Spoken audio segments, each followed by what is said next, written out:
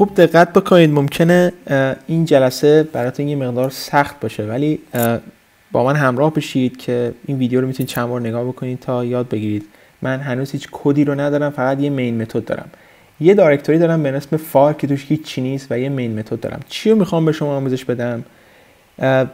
نگاه کردن فایل ها هر موقع که ساخته میشه. میخوام وقتی که فایل ساخته میشه، خب کنسول ما که این پایین هست، در اصل ویندو رو اگر بزنید بریم روی کنسول ما وقتی که من یه فایلی رو کلیر بکنم اول این رو، خب یه فایلی که ساخته میشه به ما بگه که این فایل ساخته شد، یعنی فیدبک به ما بده. خب و در اصل این چیزها رو به ما نشون بده. بهش میگن watching a directory for file changes، یعنی چی؟ نگاه بکنه این پوشه رو وقتی که فایلی عوض میشه. چیکار میکنیم؟ میایم یه این بالا توی پکیجمون، اول پکیجمون چند تا کلاس رو ایمپورت میکنیم. یکی import.java.util، یا اینا رو میتونیم همراه با من بشیم درست بکنیم، فرقی نمیکنه. منتها من اینو بگم بهتون، ایمپورت رو بذارید من NIO رو اول به شما ایمپورت بکنم.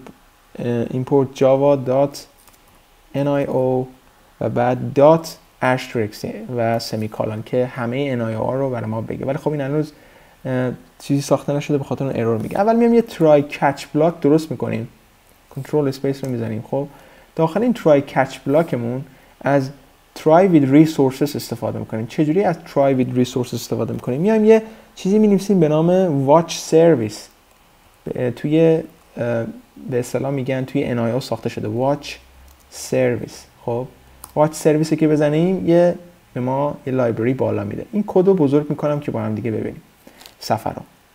و watch service رو که زدیم میایم مینویسیم service و اسمش رو میذاریم service و اون رو مساوی قرار میدیم با file systems.get default. خب و get default رو که قرار دادیم، میام چیکار میکنیم؟ نقطه رو که میذاریم اینجا و میگیم new watch service، ولی پیدا میکنیم new watch service که اولیش هست و اینجا میذاریم. پس چیکار میکنه؟ یه watch service ساختیم، اسمش رو گذاشتیم service file system.get default و نقطه رو که گذاشتیم آخر new watch service، که دیگه این کاری توی resources کردیم که در اصل احتیاجی به فاینالی نباشه. میتونید سمیکالون آخرش بذارید، میتونید نذارید، چون try with resources doesn't need any semicolon، یعنی احتیاجی به سمیکالون نداره. و بعد میایم اینجا چیکار میکنیم؟ یه هش مپ درست میکنیم، ولی از داخل مپ، یعنی مپ رو مینویسیم، کنترل اسپیس رو میزنیم، یه کتابخونه java.util.map رو اینجا به ما بالا میده و به جای k نقطه v چی مینویسیم؟ مینویسیم watch key رو که زدیم، میبینید من چی میزنم؟ در از کنترل اسپیس میزنم، کتابخونه watch key رو به من بالا داد و بعد به جای وی هم این نقطه ویلگوله، نقطه نیست اینگم، این ویلگوله، نقطه نیستش. و دومی رو می‌نویسیم path و سمیکالون، کنترل اسپیس رو میزنیم که path رو هم به ما بده. خب میتونیم تمام اینو میتونیم برداریم. کتابخونه می‌خواستم همه اینا با هم دیگه چیز بشه، ولی فایل رو میتونید بذارید بعد ستاره رو بذارید.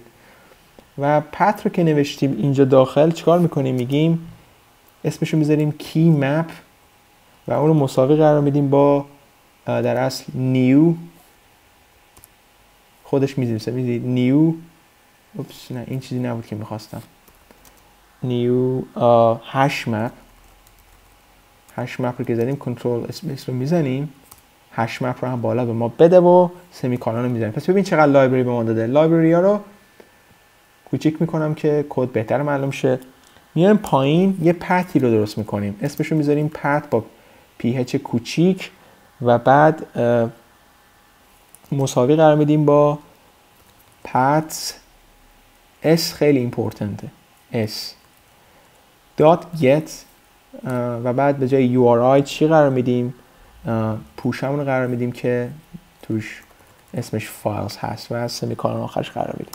میایم یه کی مپ درست میکنیم، کی مپ، کنترل اسپیس رو میزنیم، کی مپ چیکار میکنه؟ این بالا به ما در اصل کی مپ رو هم میده. خب البته فکر کنم داشتیم و کی مپ رو که گذاشتیم می‌نویسیم .put و بعد پوت رو که بزنید ببینید چند نوع ما داریم، چند نوع در اصل. یه مقدار اینو از چیز بردارم که شما بهتر ببینید چند نوع ما. بذارید یه مقدار پوت و کنترل اسپیس رو میزنیم، میبینید extend path. خب حالا من پوت آل رو نمیخوام استفاده کنم، کنترل اسپیس رو که بزنم همین اولی رو میزنم و به جای کی ولیو چی میزنم؟ مینویسم به جای کی مینویسم مثلا path.register مثلا. ببینید path.register. خب و بعد داخل رجیستر ما چیکار میکنیم؟ داخل رجیستر یه دونه نوشته واچر، ما مینویسیم اولی رو سرویس مثل قبلا که به شما گفتم. حالا به جای ایونت ها ما چیکار میکنیم؟ این رو میندازم پایین. خب که شما بهتر ببینید به جای ایونت ما چی می‌نویسیم؟ به جای ایونت این رو هم بندازم پایین که شما بهتر ببینید. به جای ایونت ما می‌نویسیم standard watch key watch event kinds فکر کنم standard watch. البته کنترل اسپیس بزنید می‌بینید خودش به شما میگه watch event kinds dot entry create. خب و بعد یه ویرگول میذاریم میریم پایین. خب دوباره همین رو کپی میکنیم دو بار دیگه این رو اینجا قرار میدیم. خب و این آخرش دیگه چیز رو قرار نمیدیم در اصل. اینو بیاریم بالا، اینو قرار نمیدیم. خب entry create دومی رو میذاریم control space entry delete و این هم control space entry modify. خب یعنی create delete modify رو به ما نشون بده و به جای value ما چی میذاریم؟ path. خب اسم بالایی رو سمیکالون رو آخرش قرار میدیم. میایم پایین یه دونه چیز درست میکنیم watch key درست میکنیم. البته اسمش رو در اصل watch key میذاریم دیگه. watch key control space رو میزنیم اسمش رو میذاریم watch key سمیکالون رو آخرش قرار میدیم. خب یعنی ما واچ کی رو اسمش رو گذاشتیم واچ کی ولی با دبلیو کوچیک. اولی چیزی است که تو جاوا ساخته شده، دومی اسم فقط. زیرش هم زرد کرده وارنینگ داده که هنوز ما ازش استفاده نکردیم. یه وایل لوپ میسازیم. بذارید اول یه دو وایل بسازیم. میتونید وایل لوپ هم بسازید. به جای توی وایل چی می‌نویسیم؟ می‌نویسیم watch key dot reset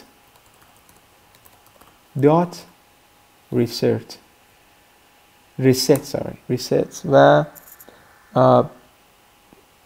فعلا با این کانه. خب واچ کی ما چی داره میگه؟ البته فکر کنم با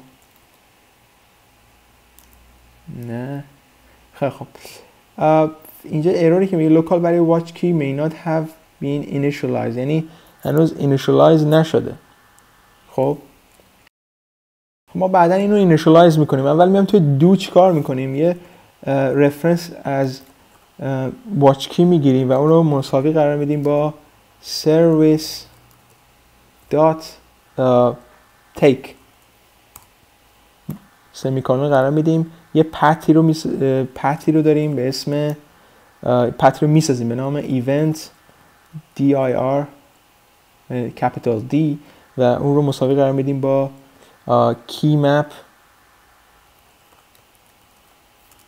dot get و به جای key میذاریم چی؟ watch key. و میایم اینجا چیکار میکنیم؟ پایین میگیم که یه فور لوپ برای ما بسازه، ولی فور لوپی که درست میکنه برای ما چی باشه؟ for each loop باشه. کنترل اسپیس رو میزنیم یه فور لوپ برای ما درست میکنه. به جای path ما چی مینویسیم؟ مینویسیم watch event رو میزنیم میگیم که چون ما نمیدونیم نوعش چیه علامت سوال میذاریم و به جای path 2 ما چیکار میکنیم؟ مینویسیم event اسمش رو میذاریم البته event.context. خب نه میذاریم اسمش رو میذاریم kind و اون رو مساوی قرار میدیم با بذارید نه اسمشو بذاریم ایونت و ایونتی که گذاشتیم به جای ایونت dir چی قرار میدیم؟ event.kind قرار میدیم دیگه.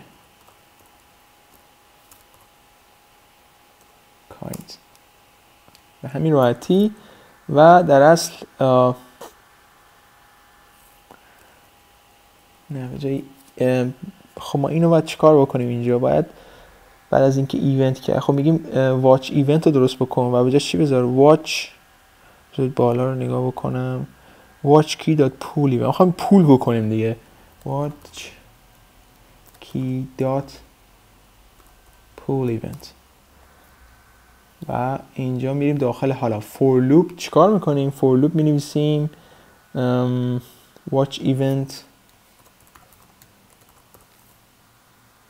dot kind و چون نمیدونیم کایندش چیه علامت سوال میذاریم. اسم اینو میذاریم kind و اونو مساوی قرار میدیم با event.kind سمیکالون آخرش قرار میدیم.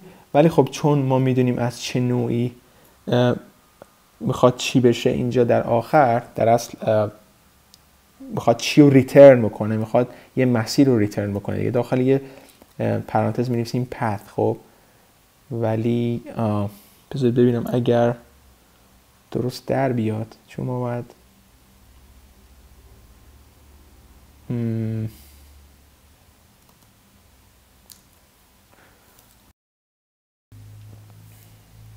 نه این فکر نکنم چیزی بخواد، چون event.kind فکر نکنم روی چیزی ریترن بکنه. خط پایینی هستش که ما باید یه پثی رو درست بکنیم و اسمشو بذاریم event path و اون رو مساوی قرار بدیم با event.context. این فکر کنم چیزی رو باید ریترن بکنه. ولی خب اینجا چون ارور میده، ما اگه بخوایم اینو درست بکنیم اینجا، خب add cast to path خودش چیز رو اضافه میکنه، ولی همون کاری که من خواستم بالا انجام بدم این پایین داره انجام میده، چون ریترن رو path رو برای ما ریترن میکنه. این ریترن تایپه. بعد چیکار میکنیم؟ sys out یا system out print line و داخلش چیکار میکنیم؟ مینویسیم event dir که در اصل اون چیزی بودش که ما این بالا ساختیم. event dir کجا بود؟ ایناش پثی بودش که ما بالا ساختیم و بعد این رو append میکنیم با یه دو نقطه، البته توی کوتیشن یه دو نقطه فاصله و بعد این رو دوباره append میکنیم بهش با kind و این رو دوباره appendش میکنیم با دو نقطه فاصله و آخر هم اینو به علاوه یا append میکنیم با event path. خب و این تموم شد رفت و وای رو هم که نوشتیم، کس رو هم که دیگه باش کاری نداریم و این رو کوچیک میکنم، ران میکنم. خب این الان ببینید اپلیکیشن ما رانه ولی هیچ رو نشون نمیده. ببینید این اگه بزنم استاپ میشه. خب ما همینجوری که اپلیکیشنمون داره ران میشه یه کارهایی میخوایم بکنیم. میخوایم اولین کاری که بکنیم یه فایلی رو درست بکنیم. راست کلیک میکنم روش، میزنم نیو فایل و بعد یه اسمی میذارم، اسمشو میذارم file.txt. خب فینیش رو که بزنم، اولین فیدبکی که به من میده اینجا میبینید نوشته files entry create a file text. خب یعنی یه فایل رو درست کردیم و بعد میایم یه بار دیگه یه فایل دیگه رو درست میکنیم به اسم حالا مثلا فایل 2. خب فینیش رو میزنیم اینجا، کاری با این نداریم. نگاه بکنید فایل 2 ساخته شد. entry create یعنی چی؟ entry create اولی. بعد میایم چیکار میکنیم؟ میایم فایل 2 رو دیلیت میکنیم. راست کلیک میکنم روش دیلیت میکنم. دیلیت که کردم اوکی رو میزنم. خب اینجا الان ببینید الان به من داد files entry delete یعنی فایل 2 دیلیت شد. بعد میام این فایل رو کپی میکنم، پیست میکنم، اسمشو میذارم در اصل فایل 3. اوکی رو میزنم. یه مقدار طول میکشه ولی خب اینجا باید بنویسه پایین برای ما. نگاه کنید entry create فایل 3 یعنی کپی کرد میشه. و در اصل حالا رینیمش میکنم. راست کلیک میکنم روش، میزنم در اصل رینیم و بعد اسمشو میذارم امیر. اوکی رو میزنم اینجا و بعد چی میشه این پایین؟ این مقدار طول میکشه و بعد چی میگه؟ میگه فایل entry create امیر درست شد، فایل 3 دیلیت شد. پس اینجوری به شما چی میگه؟ داره به شما میگه که داره نگاه میکنه شما داره چیکار میکنه، داره فیدبک به شما میده. این کلاس خیلی قویه. وقتی کارم باش تمام شد این ترمینیت رو میزنم که برای من استاپ هم کنه. پس این خیلی مبحث قوی خوبی هستش که با استفاده از این لایبرری ها و جاوا 7 بتونید برای خودتون وقتی فایل رو تو دایرکتوری درست میکنید چجوری بنویسیدش و چجوری به شما فیدبک بده و شما بگه دارید چیکار میکنید با فایل ها. و این مین متد رو هم دیدید و فقط تنها ما این کارا رو کردیم توی مین متد. میتونید همین الان این ایمپورت ها زیاد مهم نیست، این چیزایی که پایین هستش رو بنویسید در اصل و بذارید من این پکیج رو ببرم بالاتر. میتونید الان ویدیو رو استاپ کنید و این رو تمام این کدا رو بنویسید. امیدوارم تونسته باشم به شما بگم که چجوری میتونید دایرکتوری ها رو اداره بکنید و حالا دیلیت، کپی، مودیفای، نمیدونم رینیم بکنید.